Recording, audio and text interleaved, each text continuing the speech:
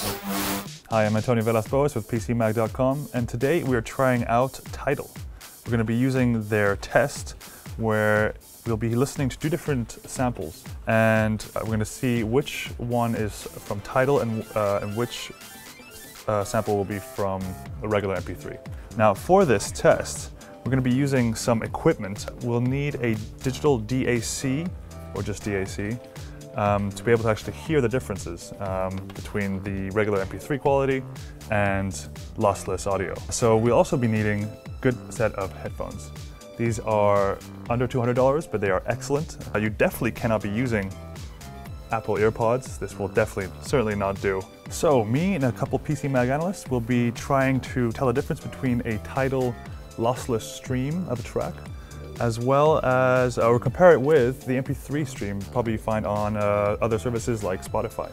Put on your high quality audio gear and listen to track A of Flesh and Bone by The Killers. Okay, it's not the actual Wilhelm scream. I think The Killers is unfair because that was really loud.